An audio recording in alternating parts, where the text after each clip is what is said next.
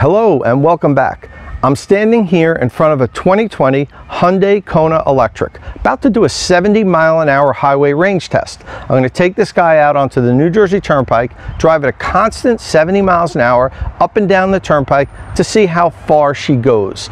Now, we recently did a 2020 Hyundai Kona highway range test. A colleague of mine, Kyle Connor from Inside EVs, did this same test that I did down in North Carolina. Now, we frequently try to do this whenever we can get the car in two different regions, just to do two tests. Hey, two tests are better than one. Now, Kyle finished up with 229.1 miles. I'm hoping to do a little bit better because, to be honest with you, the driving conditions today are perfect. It's about 70 degrees out. It's going to get up to about 75, 77. When Kyle did the test, it started in the 60s and he drove it at night. He finished up and I think it was in the high 40s. Not the best range weather, so I'm expecting to beat him by maybe 10 miles, maybe 15 miles, somewhere around there. But we'll soon find out.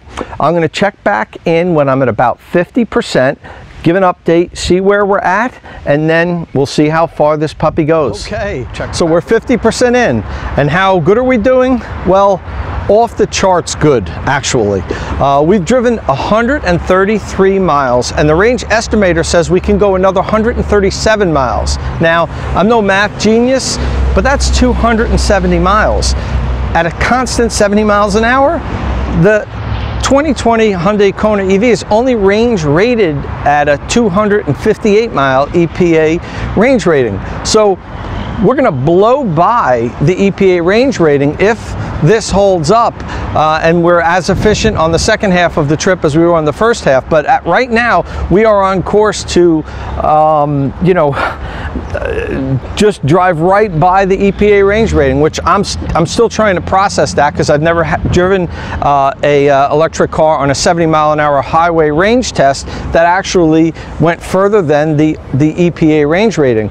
Typically they're 10, 15, 20% less. The closest we've ever gotten was the 2020 Mini Cooper SE, which we were able to go 108 miles, and the EPA range rating is 110 miles. But in that car, the last 3 or 4 miles, Kyle and I kind of just drove around the charging station because we wanted to drive it until it stopped moving. So the whole thing wasn't at 70 miles an hour. The last couple miles was at lower speed, which allowed us to go a little bit further. But still, even if I matched the 258 range rating, I'm still going to be amazed. We're averaging 4 miles per kilowatt hour so far in the first half of the trip. We're at 50% state of charge now, and if we get the 130 miles, not the 137 that it's estimating on the second half, we're still going to be over 260 miles of range, which is well beyond the EPA range rating. We'll see. I'm going to head back out onto the Turnpike now. One thing I will say is we had a little bit of a tailwind on the first half, for most of the first half of the trip.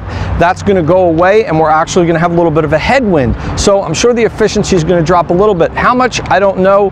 It's not much of a wind. It's only about somewhere between 6 and 8 miles an hour and not coming directly at us. So it's going to make some sort of effect. I don't think that much. We'll check back in right towards the end of the range rating before we pull into the Electrify America charging station to recharge and see where we're at. See you then. 25% battery left. It says we can go another 58 miles. We've already driven 191, almost 192 miles. So it does appear as though we're going to pretty much shatter the EPA range rating at a constant 70 miles an hour. And that's pretty crazy as far as I'm concerned. I've never done that on a 70 mile an hour highway range test. However, we're not going to do quite as good as we thought we would, and as good as the car was telling us we would at 50%, when it was saying we would go 270 miles. We're not quite that good.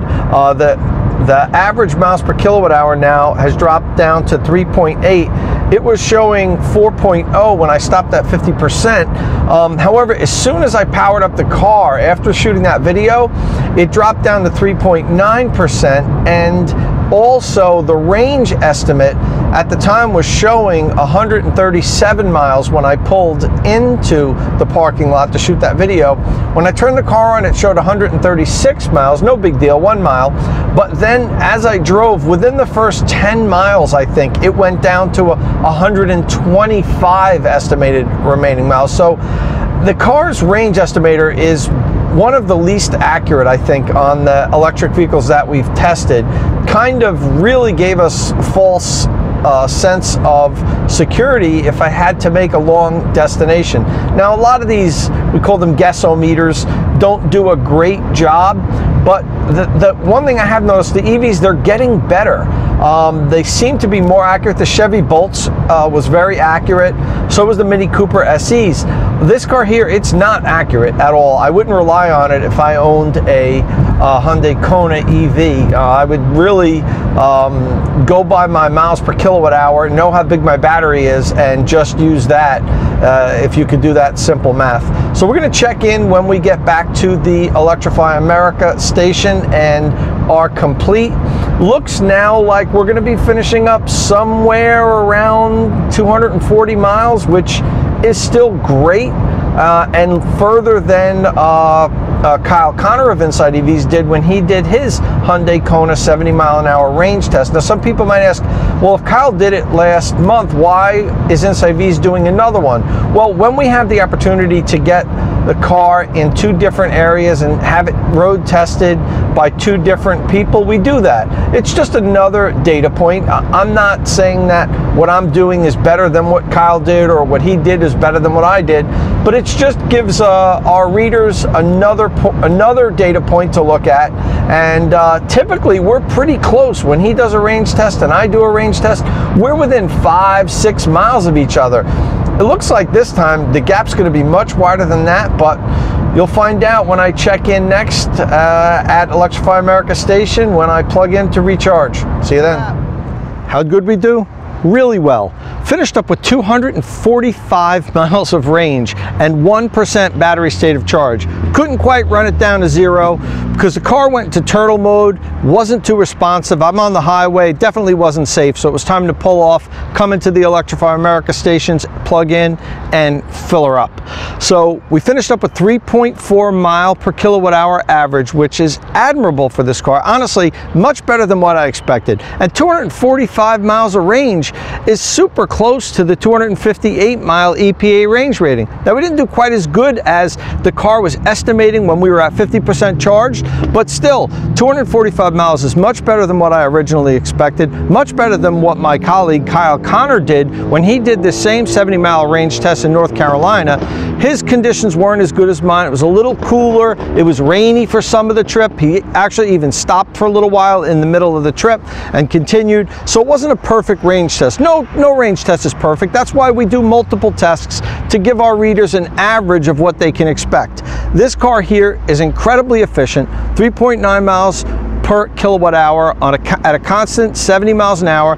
Temperature was great for range though, I have to give it that. Between 73 and 77 degrees the whole day today. Perfect, very little wind. It was great range day. So I'm not surprised that I did better than Kyle did, but I am surprised it did 245 miles.